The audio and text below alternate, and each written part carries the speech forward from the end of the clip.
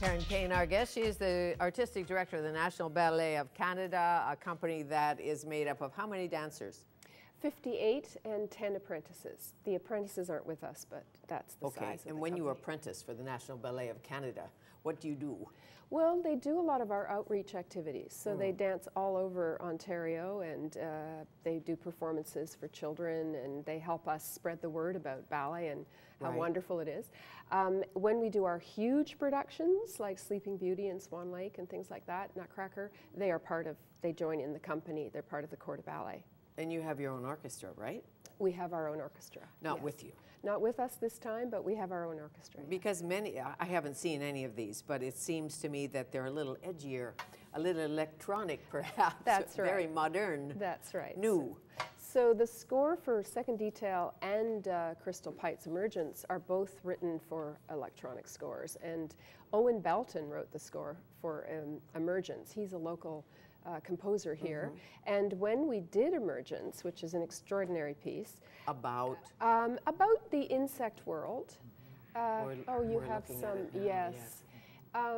It's very dark and sinister and sexy and wonderful, and it's quite a moving piece. And Owen Belton won a Dora Award, a Toronto Theatre Award for his score. This ballet won Best Production of the Year, won Best Choreography for Crystal Pite, who is here from Vancouver.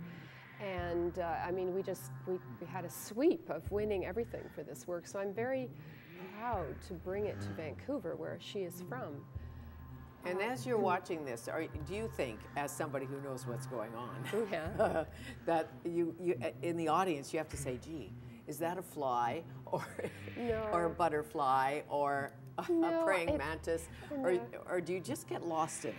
Well, there's an atmosphere that is created from the very beginning, where you actually see what looks like a small insect emerging from, like maybe a butterfly coming out of a cocoon or something. But it's all the imagery. It's still beautiful dancers creating it, but it's insect imagery, more like bees, possibly. The lighting's extraordinary. The movement looks sometimes like grasshoppers, sometimes. It is just imagery, like sculpture. And the music creates this incredible atmosphere. It's really a great score. Hence why it is called Emergence. Emergence, yes. And because some people are a little afraid to go to the ballet. Well, this is not because your program's upside down and you can't quite figure it out, and you have no idea what a pas de deux is. Well, you know what? You don't have to understand any of that. You don't. I mean, these works just say everything that you need to know just by watching them. You don't have to read your program. You don't have to know anything about them. You just have to sit there and let it wash over you.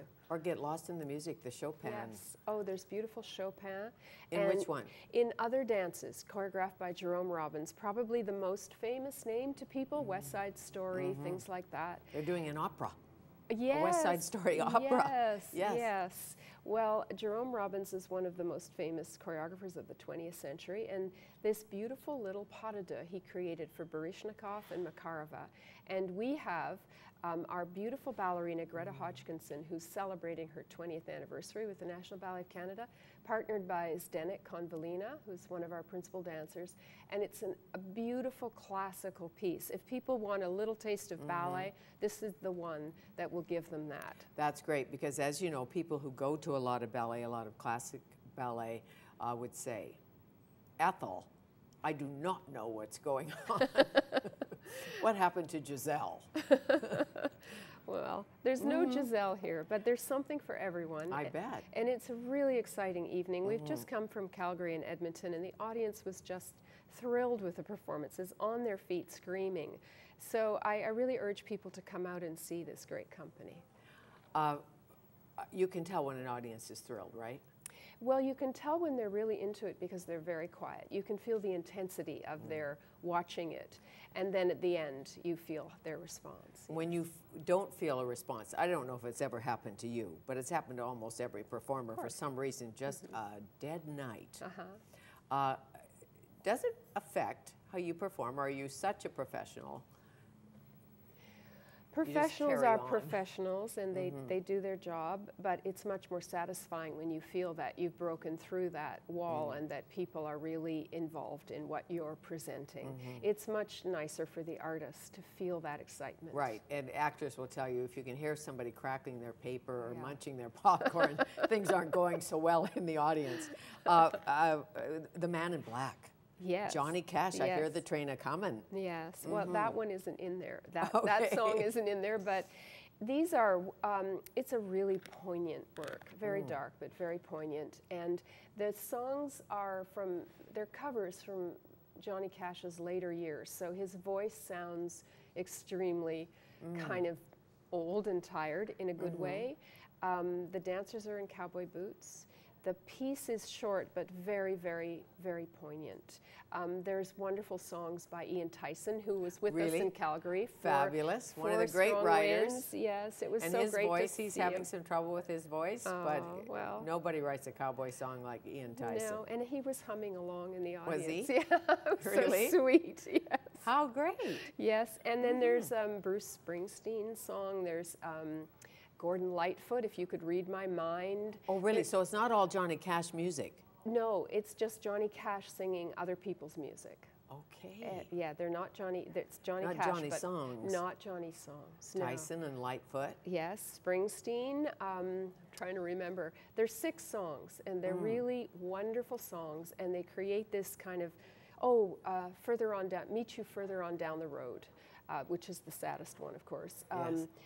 And it creates this sort of lifespan of this person or these people that you're watching. And it's James Kadelka, another of our great Canadian choreographers, created this. So yeah, there really is something for anyone to enjoy in this program. Put something on the bar beside your elbow, like an old $10 bill or something like that. Now, your principal dancer, your principal ballerina is Sonia Rodriguez? Is that true? Sonia is one of our principal ballerinas. One of your principal ballerinas. And Greta Hodgkinson, Heather Ogden, who's from Vancouver. We have 5 principal ballerinas. Okay. So, depending, obviously. Yes. But one of them wrote T is for Tutu. That's Sonia Rodriguez, yes. Okay. Yes. Yeah, she's married to Kurt Browning.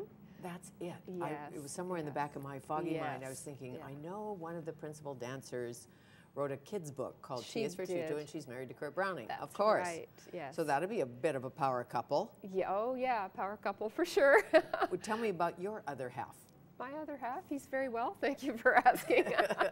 He's busy getting his show together for Christmas, which I think we've brought out to Vancouver a couple of times in the past. The Panto. The Panto, yeah, the Canadianized version of a British Panto. Right. Yes. Yes. How is it collaborating with him?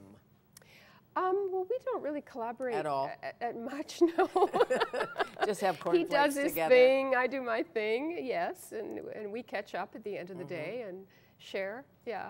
How great, how great. So what next after our artistic director? Oh, my goodness. Ross Petty.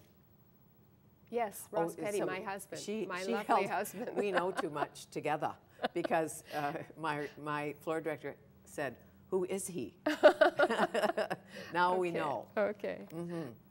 So after this, have you got a plan or to the cottage? Oh, I haven't really thought about it much. No, I'm just so involved and busy with this job and loving every minute of it, and we'll see what life brings. I don't know. But didn't you judge one of the dance competitions on reality TV? So you think you can dance? So you think you can dance? Yes, I've done a couple of guest spots on that. Yeah. What's that like? It was fun. It was really fun. I mean, there's a lot of young people who are, I think, gaining an appreciation of the difficulties and the challenges and demands of being a dancer. Very much so. Did you work with at all the late David Y.H. Louis? I did. I King was very Louis. sad to hear.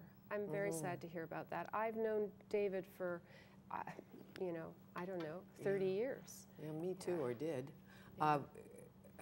Well, he was a big promoter of dance and especially fond of ballet. Yeah, he was a champion for the arts in this city, but for all of us. I know my husband worked with him in the early years too. Yeah, wonderful man. You mean Ross Petty? Yeah, that guy. Okay, well, Max Wyman, who's, you know, Yes. a wonderful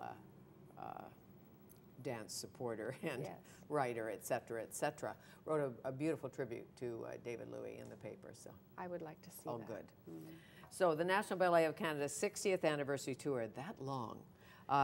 Friday, Saturday, and there's a 2 p.m. on Sunday, and the performances on the weekend are at 8. Yes, At the Queenie? the evenings. Oh yes, please come. Really, it's a fantastic show. Well, nice to see you. Lovely to see you. Thank you. Karen Kain. And coming up, Olympic gold medalist Ashley McIver is one of the celebrity designers for a Stuart Weitzman initiative to support ovarian cancer Canada. She's next.